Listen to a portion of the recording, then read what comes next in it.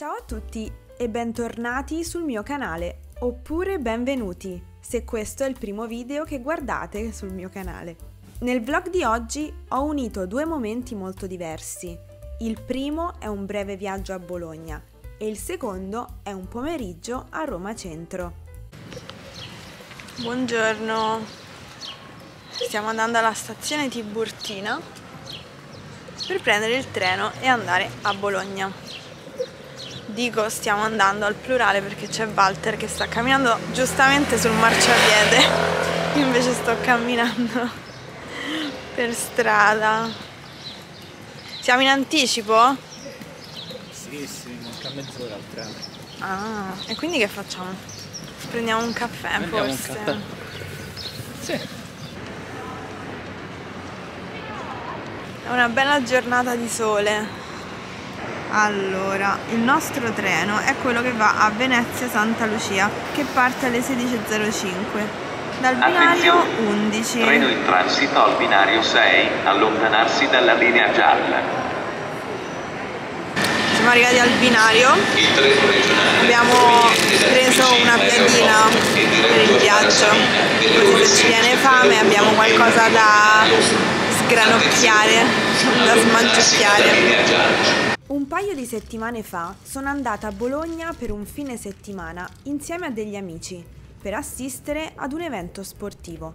Abbiamo viaggiato in treno, per me la scelta più comoda e veloce. Da Roma si arriva a Bologna in 2 ore e un quarto circa, con un treno ad alta velocità. Avendo cura di recuperare bagagli ed effetti personali, vi ringraziamo per aver scelto Italo e ci auguriamo di riavervi presto a bordo. Arrivederci. Siamo arrivati. Adesso stiamo aspettando due nostri amici con cui dobbiamo andare insieme all'albergo. Una volta arrivati in città, siamo andati a ritirare la macchina a noleggio e ci siamo diretti verso l'albergo. Abbiamo soggiornato un po' fuori Bologna, perciò non siamo riusciti a visitare la città. Se volete vedere Bologna, vi lascio il link ad un vlog che ho fatto in passato nella descrizione del video qui sotto. Comunque, non è mancato il tempo per mangiare. Abbiamo mangiato benissimo, come di consueto in questa zona. Sullo schermo vedete alcuni piatti che mi sono gustata. Se dovete ricordare un solo piatto tra questi, senza dubbio vi dico di segnarvi i tortellini in brodo. Sono un piatto che scalda il cuore. Una cosa molto divertente che ho voluto riprendere è stato il distributore automatico di latticini che si trovava vicino al nostro albergo. Troppo divertente, c'è un distributore di latticini. C'è la ricotta, ci sono i bocconcini, poi c'è il latte e ci sono i barattolini di yogurt. Funziona come un distributore automatico classico, si inseriscono i soldi e si sceglie quello che si vuole. Troppo divertente.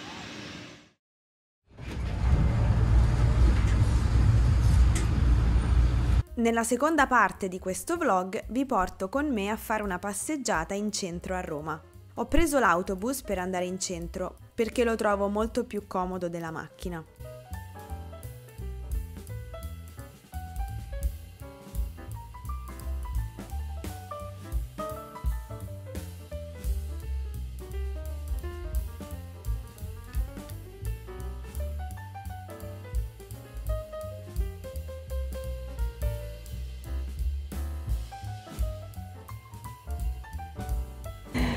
Buon pomeriggio, è venerdì pomeriggio, sono alla fermata dell'autobus, sto aspettando l'autobus, sono appena scesa da un autobus per prenderne un altro e niente, è una bellissima giornata di sole, però ho freddo.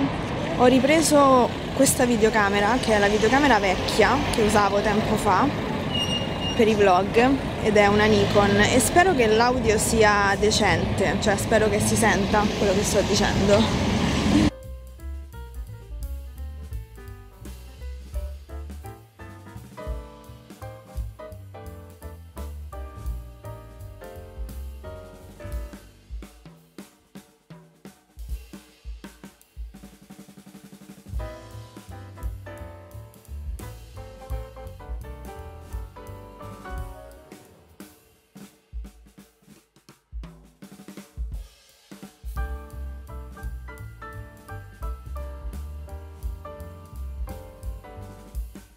Sono nel cortile di Palazzo Venezia e siccome sono estremamente in anticipo per gli appuntamenti del pomeriggio, sono venuta qui a sedermi e a godermi un po' la quiete di questo cortile.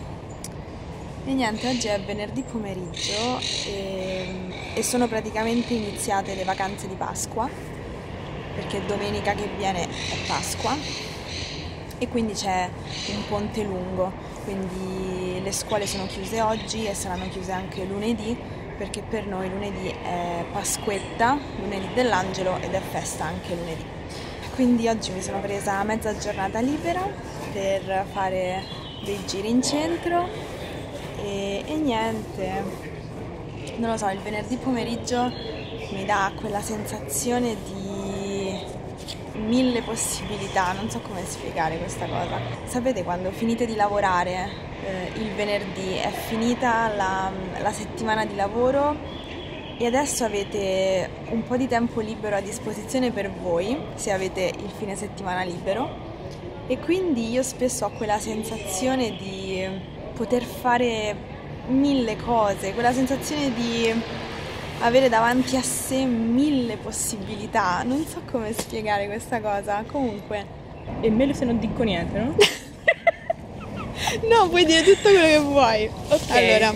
Allora, sono qui con Sofia. Ciao! Una mia studentessa virtuale. Sì, come no? E abbiamo appena fatto una cosa divertentissima. Sofia mi ha fatto una foto con la sua Canon vintage, bellissima. Bellissima, sì. Ed è stato molto divertente perché avevamo un solo tentativo. Esatto. Perché con il no, rullino, non ce ne sono giusto? altri. Esatto, e quindi sicuramente sono venuta con gli occhi chiusi. Comunque siamo qui a Piazza Borghese, che mi piace tanto. E che io non conoscevo, ma a dire la verità, bellissima. Sì, è carina. Molto suggestiva. Brava. Sì. È bello il contrasto tra la folla a Piazza di Spagna in fondo alla strada, Esatto. e la tranquillità di questa piazzetta. Sì, sì. Ciao! Per il mio compleanno ho ricevuto come regalo da parte di mia cugina un biglietto per andare ad un'esperienza sensoriale e un po' giocosa, che al momento è in corso in uno spazio vicino al Pantheon. È stato molto divertente, ci siamo svagate per un'oretta. Il fine settimana di Pasqua dà inizio alla stagione turistica a Roma. È per questo motivo che vedete tantissima gente in centro. E quel venerdì, più tardi la sera, ci sarebbe stata la Via Crucis al Colosseo. E infatti vedete tante persone che si dirigono verso il Colosseo su Via dei Fori Imperiali per prendere il posto. Sono abbastanza stanca. Sono anche infreddolita perché fa freddo, c'è un vento freddo. Come al solito, per i saluti finali arriva Famino. Saluta. Di ciao. Ci vediamo. Ah, fai vedere il tuo nuovo gioco? È un nuovo gioco di cui è molto geloso. Mi porti il panda? Non me lo vuoi portare? Fai come vuoi. Questo è tutto per il vlog di oggi e grazie mille per averlo guardato. Noi ci vediamo nel prossimo video. A presto! Ciao!